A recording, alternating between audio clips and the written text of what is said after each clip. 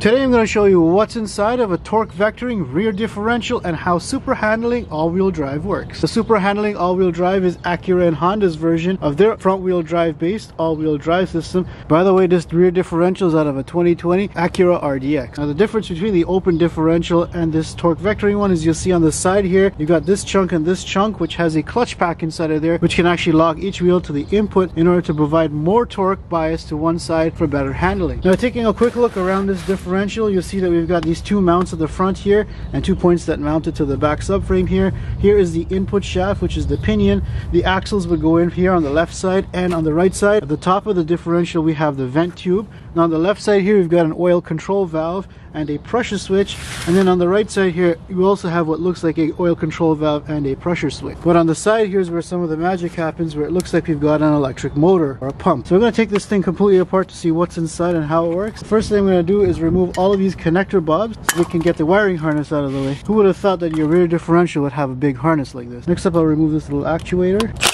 This looks just like the oil control valve on your engine for variable valve timing. Just going to use this adjustable hammer here to knock this pressure sensor loose, and then I'll knock this one loose as well. Looks just like the oil pressure switch on your car's engine as well. I'm going to take off this sensor on the bottom here. I wonder if that's a speed sensor or a fluid temperature sensor. Pop off these differential mounts. Next up I'm going to remove this motor here. This is an electric motor with a little slot over here. Drives the slot inside of here. I'm assuming that slot drives an oil pump, which is what that oil control valve controls to lock up this clutch. So let's find out. Alright, we got a little bit of fluid leakage here, so I've got my brother's old underwear. Got holes in it. Let's wipe that up. Sure, he's not going to need this anymore. Alright, now I'm going to see if we can pop this off.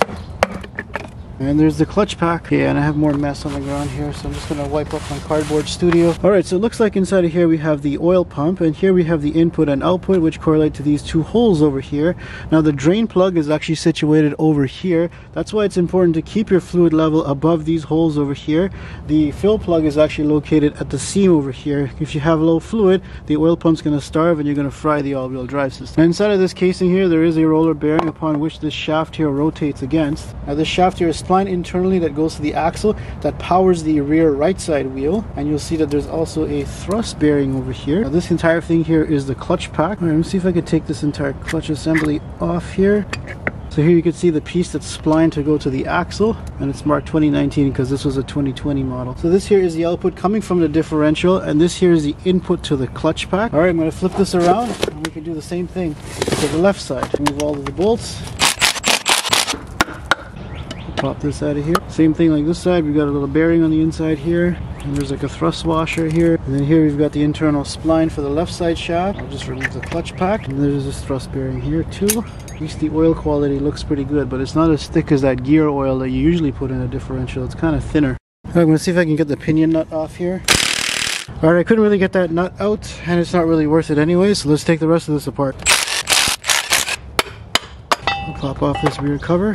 Here you can see that's the fill port inside of there. Alright, so it turns out this is not an open differential at all inside. In fact, it's literally just the pinion gear inside of there driving this giant ring gear, and it's solidly connected to the two clutch packs on the outside for your output. So in fact, instead of using spider gears inside of here like an open differential, they're relying on the clutch plates on the side over here to give the differences in wheel speed when you go around corners. Now obviously that's not the best for the longevity of the clutch packs because they're always going to be slipping as you're taking turns, but this is a much more compacted way of doing things. See if we can pop this out of here. Let's pop this straight out. And we've got the bearings, of course. These have a bit of a conical shape to them. The reason these bearings have that conical shape is because due to the ring gear's teeth here, it's going to provide a little bit of axial forces, so you want to be able to capture that in the design of the bearings. Now at the bottom here we've got this little baffle slash filter thing. The temperature sensor used to hang out at the bottom here, and this basically feeds this piece here, which fed the oil pump that's out on the side. Pop up. Can pop this off here. Yeah, it looks like that is a filter, very similar to the transmission filter, just a mini version of it. Finally, inside of here we have the pinion gear, which is the input from the transfer case. Now it's helical cut like this in a sort of spiral shape because it allows more surface area so you can transfer more torque, but it also is much quieter than using a straight cut gear. So you've got all the components removed from the rear differential of this super handling all-wheel drive vehicle. We're going to take a closer look at how they work. So as we saw, the pinion gear is going to provide the input. It's going to come to this ring gear over here. Now it is going to spin this solid axle, which is going to join to the spline over here on either side, which is going to spin the clutch pack. Now if you remember, the clutch pack has an input over here from this spline, which is effectively splined to the ring gear through this here, and then it's got the output here which goes to the axle to power the wheel. Now because the centerpiece is splined to some of the clutches inside of here, half of the clutches are going to turn inside of here. However, the output here is splined to the other half, and as long as this clutch is not applied or pressurized, this wheel can free spin relative to the input shaft. Now that's also the reason why you don't have a spider gear set up inside of here, the way an open differential works. So this car can negotiate a turn because you've got that relative slip between the left side wheel and the right side wheel. Now let's say the vehicle is taking a right turn and you want to power the left side wheel to give the vehicle a little bit of yaw so it can rotate and handle a bit better. Well, the computer is going to apply a little bit of pressure through this oil control valve over here to this clutch pack and lock it up. That means 100% of the torque that's being sent here is going to be locked up and sent out to this left wheel over here, because the input, which is this ring gear, is going to be locked to the output, which is the axle, and you can apply all of that power. However, you actually have two inputs because you've got two clutches on either side and you've got two oil control valves. So through pulse width modulation, you can actually vary the torque split between the left side and the right side, which means that let's say you want to apply 60% of the power to this side and 40% of the power to this side just by controlling the oil pressure in each one of these clutches. Now that's good because now you can instantly power the torque going to each side of the wheel based on the vehicle's input, the wheel speed sensors, and the yaw rate sensor to get way better handling. So here's a quick overview on how this works. We've got the engine that powers the transmission. That power is then going to be sent over to the transfer case where it's going to first power the front wheel. Now power from that drive shaft is going to be sent to this solid axle at the back here. At the back here we've got these clutch packs over here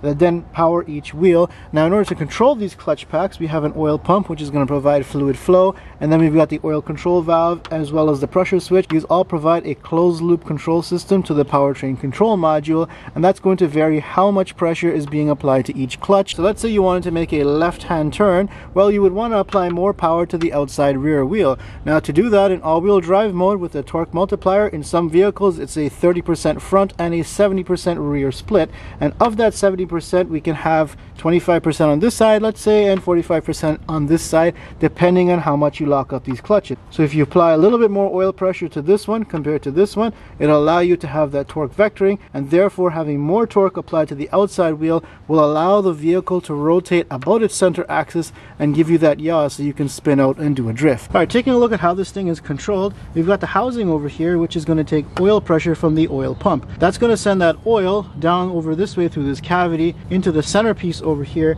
You can see there's these two holes over here. Those two holes are going to correlate to where this oil control valve is hanging out inside of here, and through pulse width modulation we're going to control the amount of oil pressure that's going to be sent through this cavity over here, which is going to fill up the little holes inside of this clutch pack. Alright, let's open up these clutches so you can see what's inside. Nothing over here. Well, that was surprisingly easy. It's just a piece of wire. Let's see if we can pop this apart here.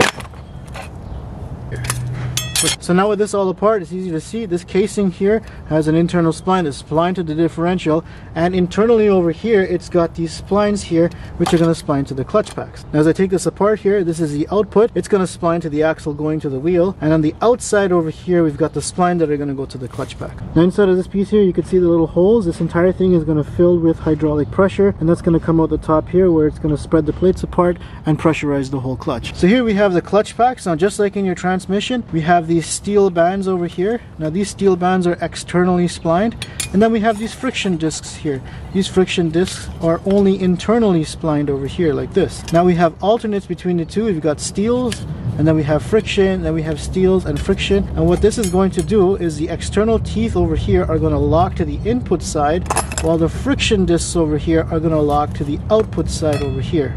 Now what happens is, as you're driving along, these clutches are allowed to slip relative to each other. So basically inputs on the outside here can keep rolling with the differential part over here, while the wheel is relatively stationary or slipping against it depending on the wheel speed difference as it's rolling along. However, if you apply pressure and lock this up, this entire thing becomes one piece, and whatever is externally splined, which is the input, is now connected to the internal spline, which is the output, and now you're going to have power transfer between these two. Of course, there's variations. It's not always completely locked up. You can have a little bit of slip between these clutch plates, and that's going to allow torque split between these two if you apply them just a little bit. You can also apply each of them on all the time, which is going to give you a complete 50-50 torque split. Now, if you did a 50-50 torque lock split, that's good for off-road situations where you have a lot of gravel or loose surfaces, and it basically functions like a locking differential, like on a Jeep or something. You don't really need that with a torque vectoring differential, because the computer is going to sense that, say, this wheel is spinning, and it's going to stop applying torque here and apply all the torque on this side. However, it's worth noting this is more of a reactive setup, so you kind of have to wait for the wheel to slip or the vehicle's angle to change in order to release that clutch pack and apply it to the other clutch pack, whereas a Torsen limited slip differential will automatically control the torque to either wheel that needs it. Let's look at the oil pump real quick.